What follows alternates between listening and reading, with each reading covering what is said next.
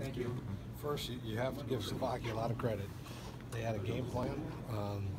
And they stuck to it, and they kept growing as the game went with their game plan, and they clogged the middle zone up and made life difficult for us.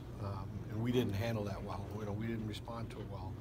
But you saw them keep growing, and we just had spurts all night. It'd be a little spurt, and there was a timeout, and we wouldn't get it back. And, Brownie goes down. We keep switching lines around, and it was trying to find it, and we finally woke up, of all things, when Casey scored the goal, where our bench got some life, and then we make a mistake, and it cost us the hockey game. But give them the credit.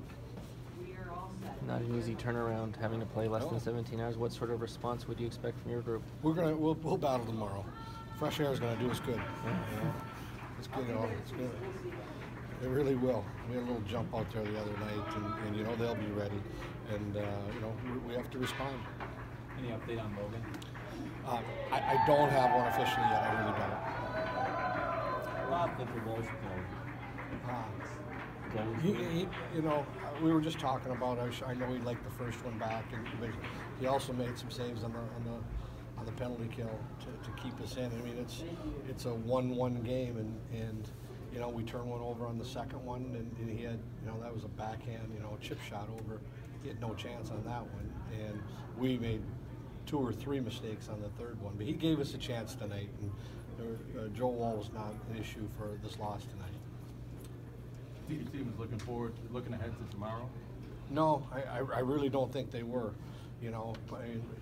Now we play psychologists now. We'd scored 28 goals or whatever, and we had one real tight game, counting the exhibition. But this one's maybe we thought it was going to be a tad easy. Maybe it just wasn't. We had a little flat. We had a little flat tire tonight, and we were trying to pump it. We just couldn't get her going. Do you think a turnaround as quick as this is going to be could be beneficial for your team? Yeah, let's play. I mean, doggone right. We're athletes, and I mean getting over there, the atmosphere when you walk out. Young athletes can find enthusiasm in little things. Fresh air and outdoors is going to do it tomorrow. I understand there's 40,000 plus expected. What sort of atmosphere are you? Do you have a sense of idea of what you're going to be dealing with tomorrow? I haven't played one yet, so I'll tell you after the game. But I could sense it when we went over there for our first time. I'd come out of a stadium like that and saw that rink.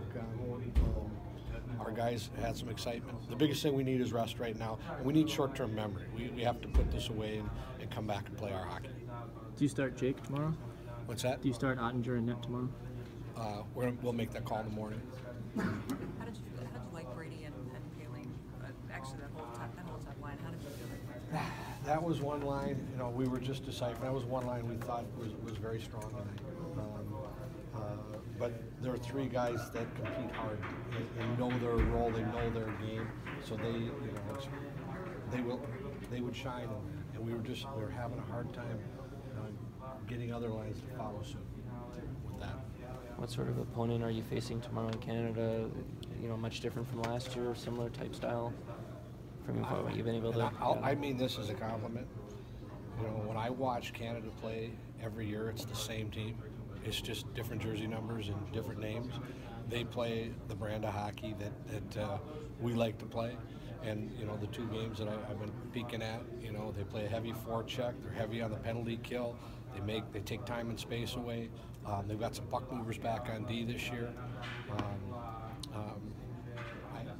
Very, very similar to the team I'm used to seeing.